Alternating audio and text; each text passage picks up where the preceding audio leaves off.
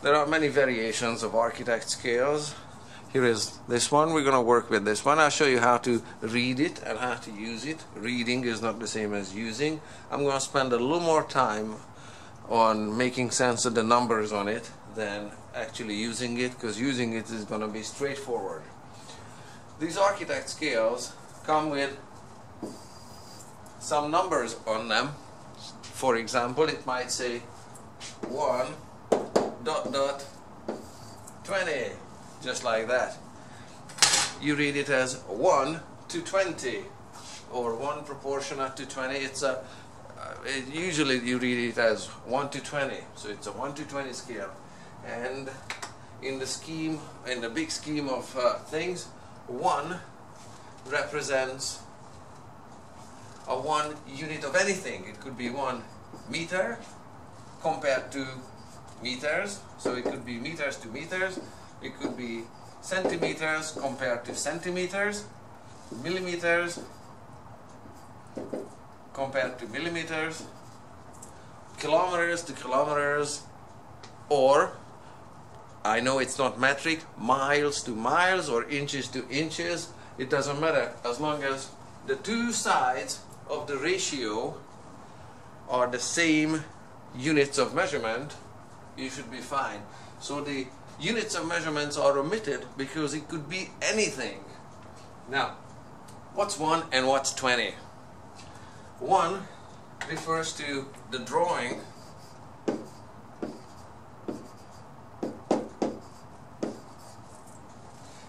and the 20 refers to reality. So, what this means, this 1 to 20 means, is 1 centimeter on the drawing is representing 20 centimeters in reality, or 1 meters on the drawing or on a map or on a blueprint. 1 meter on the map is representing 20 meters in reality. Or, like on a map, say surveyor or surveyors, depending on the scale of things, could be 1 kilometer could be representing 20 kilometers in reality. Either which way, it's a 1 to 20 ratio. The ratio is constant, meaning the ratio is the same no matter what unit of measurement you're working with. So that's what the numbers mean on an architect scale. On this particular one, typically that's how they are either 3 or some of them are 4-sided. The numbers run on the top one left to right, and on the bottom they go from right to left, because there are 6 scales on this one. So 2 here, 2 here, and 2 there. 6 in total, or if you have a 4-sided shape, then it's going to be 8 often used architect scale on them. So that's what the numbers mean. Okay, you have to make sense of the scale itself. So that's just the number that is showing the scale of the actual number line that belongs to one edge. So let's take a look at some of the numbers and see some of the numbers on the scale and see how you can make sense out of it. I have standard graph paper, math paper behind it, and I just took photos of it. So we're gonna look at 3 squares. 1, 2, and the third one is here. What is the width? This is a 1/4 inch scale on this one. Okay, that's a 1/4 inch square. It's a 1/4 inch by 1/4 inch, but that's its real actual size. But on the 1 to 20 scale, let's see the third line on the grid paper that's behind it. Let's see what number lives on the scale, on the number line of the architect scale. You can see there is 0 there, lining up with the first grid line.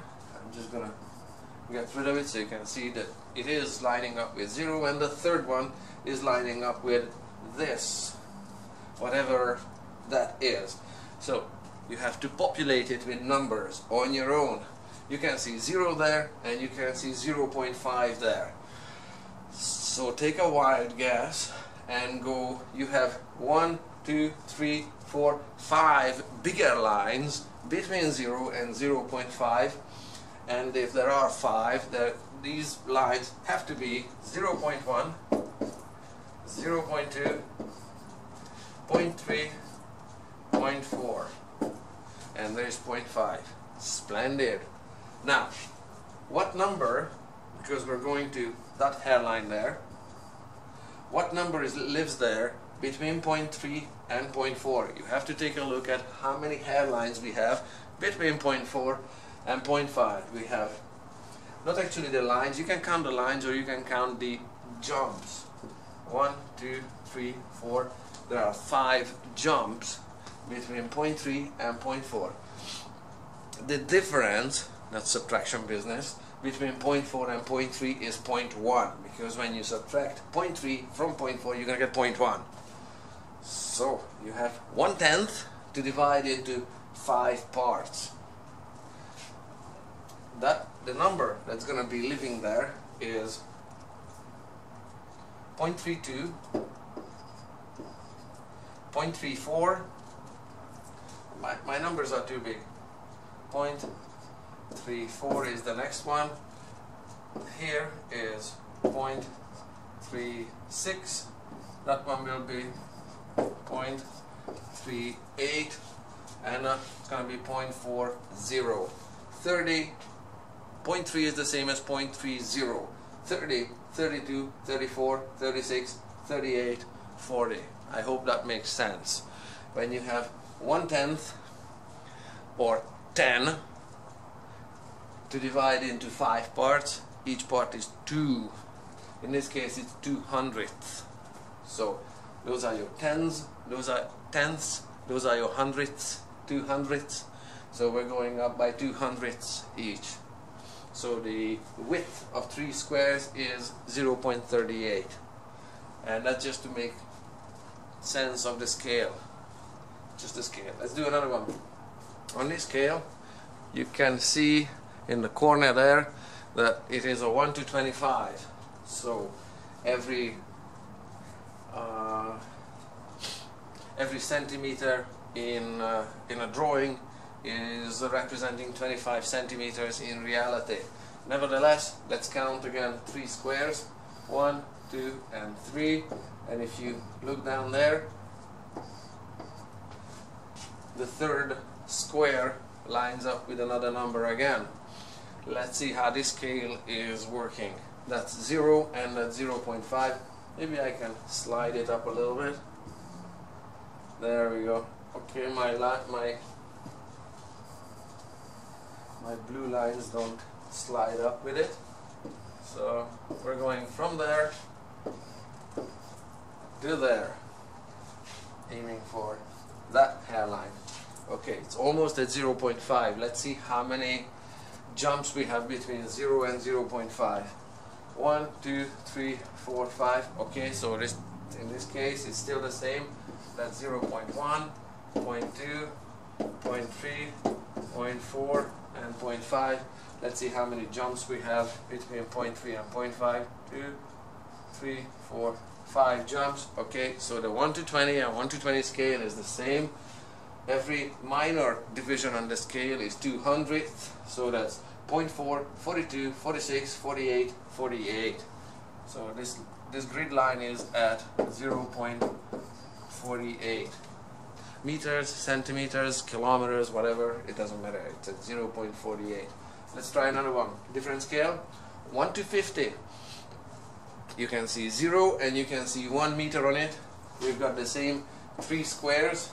1, 2, and the third one, and we're taking a reading there. A 1 to 50 scale, it is different. Let's see how many major divisions are there between 0 and 1. There's 0.5 for sure, because that's just by eyeballing, that's got to be 0.5. that looks like 1, 2, 3, 4, 5th, 6th, 7, 8, 9 and 10th. Okay, so everything is 1/10. 0.1, 0.2, 0.3, 0.4, 0.5, 6, 7, 0.8, 0. Oh, that's ugly. 0.9 for the longer line for this one. Okay, we're going to the little guy. What's the number that's exactly between 0.9 and 1.0? It's got to be half of 1/10. Half of 1/10. Well, here is 0.1. Half of 1/10 is 0.05. 0.1 is the same as an invisible 0 after it. How about 10 divided by 2 is 5, and just make sure you keep the place value of the decimal numbers in their correct places. So that reading there, the third grid line is lining up with 0.95 in this case here on a 1 to 50 scale. Let's do another one. This one, let's see how far 3 grids take us. One, second one, third one. This scale is 1 to 75 and we're going down there to this hairline.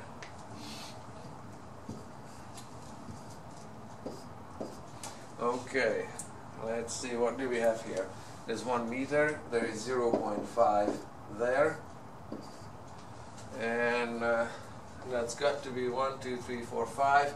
Yep, every increment is 1/10, so that's 1, 1.1, 1.2, 1.3, 1.4, and that's got to be 1.5 there. Oh, that's very ugly. 1.5 there, and we're going to a number that's exactly halfway between 1.4 and 1.5.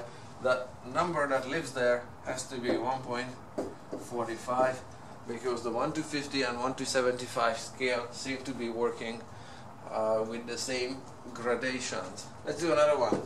On the next side, on the architect scale, you see this 1 to 100, and those are your divisions. It seems to be fairly straightforward. It looks like a standard ruler with centimeter mark on it and millimeters and between the centimeter marks, except this one says meters because it's a 1 to 100 scale. So it's got to be 1, 2, 3, 4, 5. That's the 5th.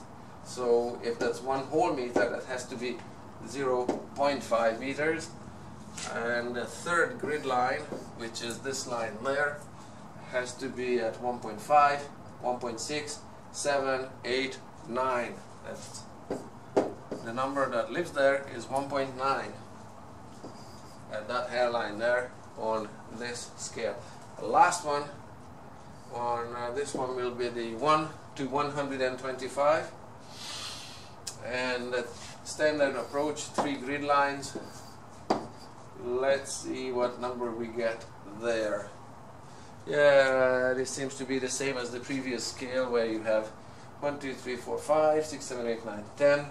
Okay, 10 divisions between 0 and 1. So the number that lives there is 2.1234. That's 2.4 meters on this scale. But it doesn't have to be meters, it could be centimeters or whatever. So that's how these scales work when you are reading them. And just, I'm gonna add one more page. Actually, not gonna add one more page, delete the page. I'm gonna switch to the overhead camera. Just give me a sec, like so. Good, we have this pretty paper here and my beautiful hand. And with the architect scale, I'll show you how easy it is to draw something with it. And let's pick the 1 to 20 scale. Here is the 1 to 20 scale.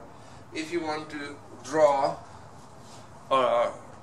the scaled down version of a room, that's, for example, well, that's going to be a small room. How about a tabletop? A tabletop that's 1.2 meters by 0.75 meters. Okay, say that's your real size, and we're gonna scale it down and draw it perfectly right away.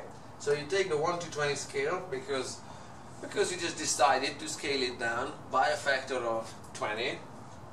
So what you do is you start at 0 and you just draw the line. Let me just zoom in a little bit. Alright, I'm gonna have to draw the line differently. Just give me a sec. You draw a line to 1.20, let's see. Alrighty. It is gonna fit the picture eventually. There, I just make it sharp. There we go. So 1.2 will be here on this scale, because that's how the scale works. 0.5, 6, 7, 8, 9, 1.0, 1.1, 1.2 is there. I just moved the scale a little bit. There, that would be 1.2. And in the other direction, you measure 0.75. I'm just going to zoom out so that it is easier. 0.75 will be, there is 0.5, 0.6, 0.7, and 0.75. I don't have a 0.75 on this one. Now we zoom in and I'll show you what the situation is. I made the line 0.7 long so far. You can see that 0.5, 0.6, 0.7. We don't have a 75, we have a 72, 74, 76. So 0.75 lives right there between 74 and 76. So I have to make my line exactly that long. Just a little there, that long, and I just overran it a little bit there. That's where I need to make my next line. 1.2 there in that direction. There, right there, and just draw the last side of the rectangle.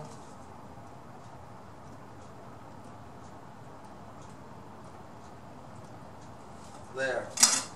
Alright, it's not square because I wasn't using a set square, but that's the idea. That's how you can draw a 1.2 meter by 0.75 meter table to a scale of 1:20.